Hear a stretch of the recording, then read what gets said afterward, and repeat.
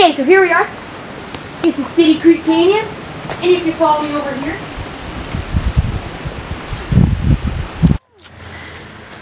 gosh, guys, I'm not getting out!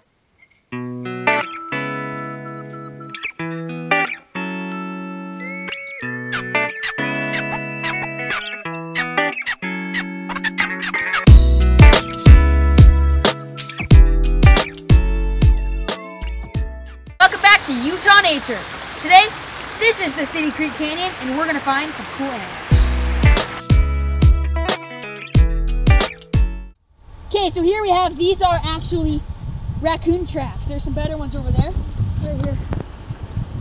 And you can see, these raccoons have very long fingers, so they can grab onto things really easily, but also it helps them stay on top of the mud because they have so much more surface area than us compared to their body. They're doing a lot better than we are. I'm just gonna let you guys situate that.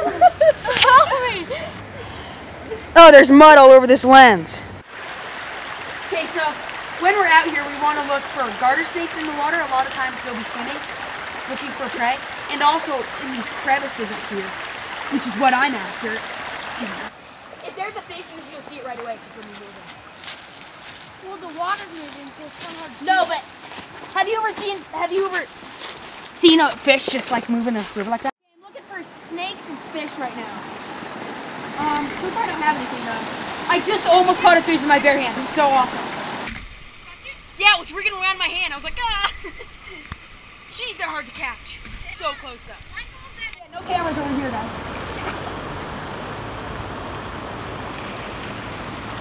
Someone's there.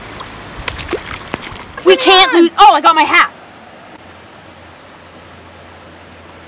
Oh, don't touch me. Don't touch me. And then we're getting out of here, okay? Pretty fast. No, as long as your shoes on, we'll be fine. Oh my gosh, I can't even believe this is happening. Oh my gosh. Okay, we were over at City Creek Canyon. We were in these ponds toward the end of this section over here. And we were separate. And all of a sudden they start like, what the heck is this? And I run over as fast as I can, and behold, the toe biter, also known as the giant water bug. You get bit by this thing, you will be in agonizing pain. So, what it does when it bites you is it reaches you in and then shoots out a stinger from right around next to its mouth, shooting the venom into your body. That's how it catches its food. These guys are ambush predators. So what they'll do is they'll wait, perfectly camouflaged, and then they'll grab their prey, anything from maybe small fish, you know, all the little stuff. I want to get in with my other lens too, so don't let him go. Now these guys spend most of their lives swimming in the water. And they're called a toe biter because if you're walking barefoot and you try and step on these, they'll bite on your toe and it'll hurt really bad, and they're famous for that. That's why they're called toe biters. Scientifically talking, their real name is the giant water bug. And you can see that they're a bug that lives in water, and it's absolutely huge. Guys, right now we are releasing this toe biter back into its natural environment. Goodbye, little water bug.